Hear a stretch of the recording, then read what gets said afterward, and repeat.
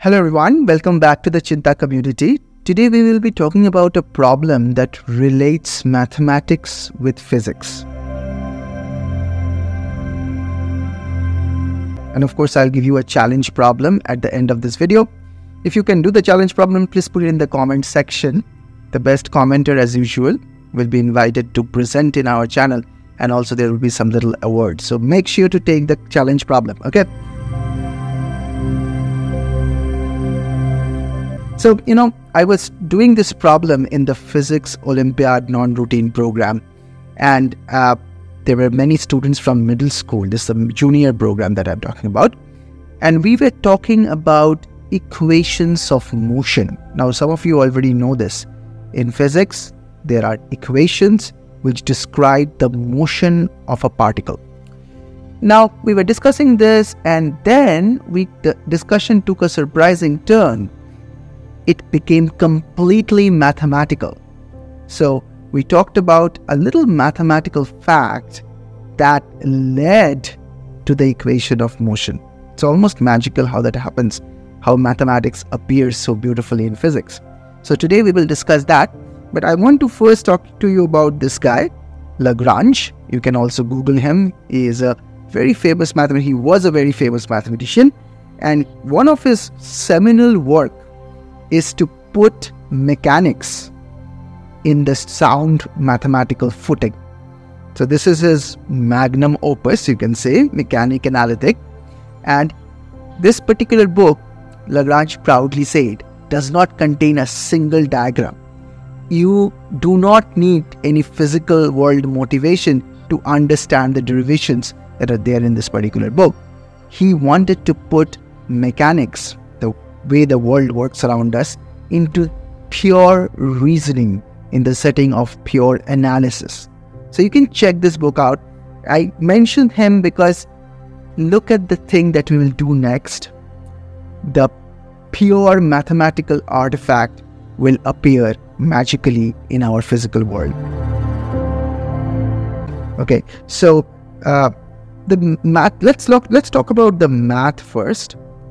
We have a very beautiful formula for the sum of first n odd numbers. So if you have 1, 3, 5, 7, if you add the first four odd numbers, if you add the first four odd numbers, the sum will be 4 square, 16. If you add the first 10 odd numbers, the sum will be 10 square, 100. This is a very well-known formula from mathematics, but how do you prove it? So there are multiple ways of doing it. You can do it geometrically, which is what we do in the Math Olympiad program. We can also do it using a little trick called the Gauss trick. So this is the challenge 1 really. The challenge 1. Give me a proof of the fact that sum of n odd numbers, first n consecutive odd numbers, is n squared. So I'll give you a sort of a hint. So you add one, if you want to add 1, 3, 5 and 7, let's suppose this is S, this sum is S, just write it in the opposite order. So this is 7, 5, 3, 1.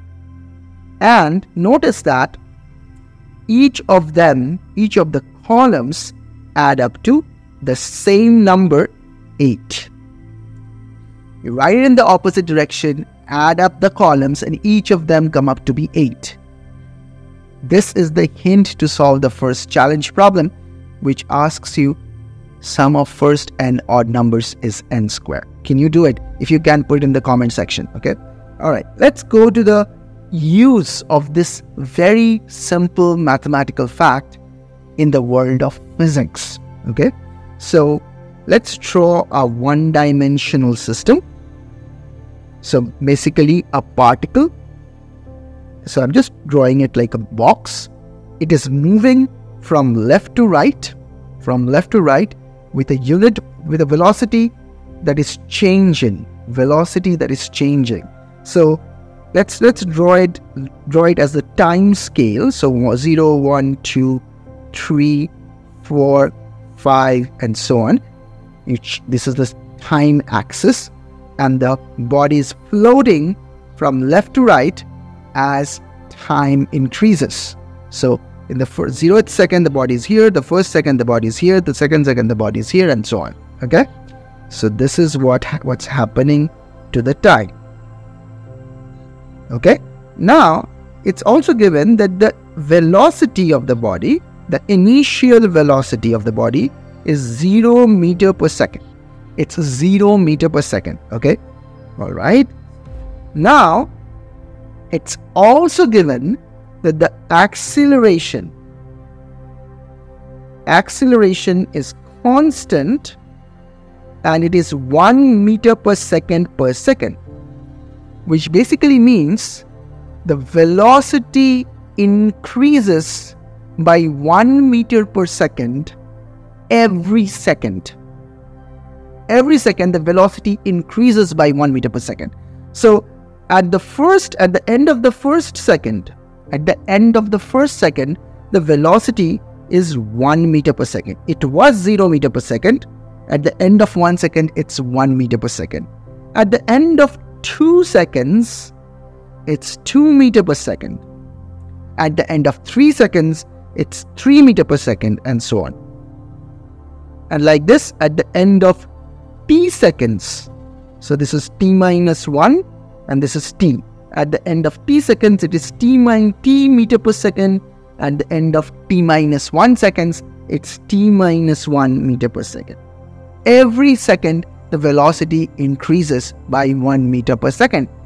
That is the meaning of the phrase acceleration is 1 meter per second square, or acceleration is 1 meter per second. Okay, alright, that's great.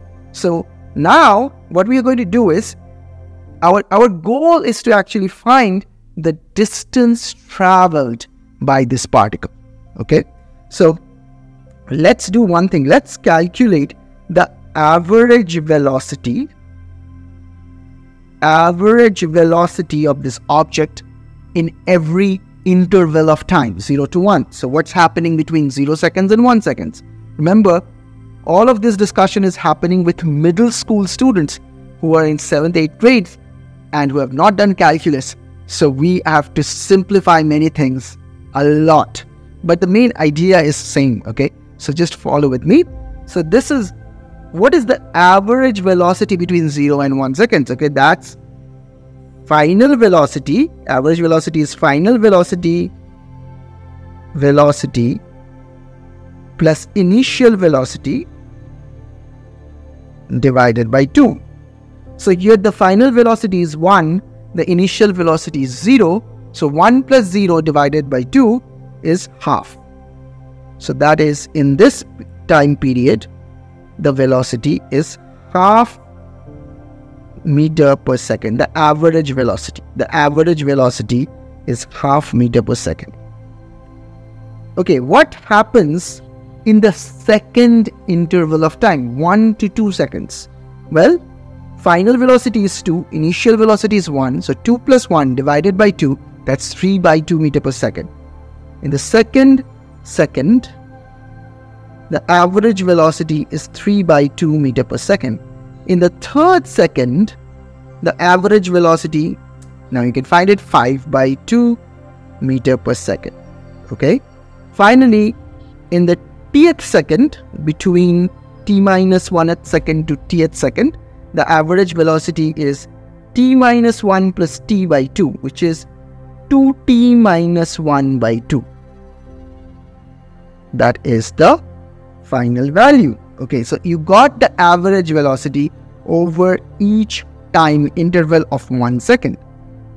Now, the last thing to find out is the displacement, that is the amount of the change in position from the left to right. But that would be the distance in this particular case, distance traveled by the particle. So how do you calculate that? Where over each interval of time between 0 and 1, you multiply the velocity with the time. Average velocity multiplied by time is the displacement, right? Okay, so average velocity, So displacement is average velocity times time traveled, right? Times the time traveled, okay? So in each case, the time traveled is just 1 second in each interval, right? So we have half times 1 meter, 3/2 times 1 meter, 5/2 times 1 meter, 2t minus 1/2 times 1 meter. That's the total displacement over a period of time. Okay, so now we can just add them up. So 1/2 plus 3/2 plus 5/2 up to 2t minus 1/2. Now you see, almost magically, the sum of the first t odd numbers comes up. So this is the challenge 2. Can you simplify this? So if you simplify this, if you just divide by, take the LCM of 2 and make sure the numerator is the sum of t odd numbers. So you already know the formula. It's very simple. You just add them up. You'll get the square of whatever. I'm not going to say it. It's very simple. Just go ahead and calculate this and give me the final answer in the comment section. So the sum of odd numbers, the formula that is out there in mathematics, it's very well known.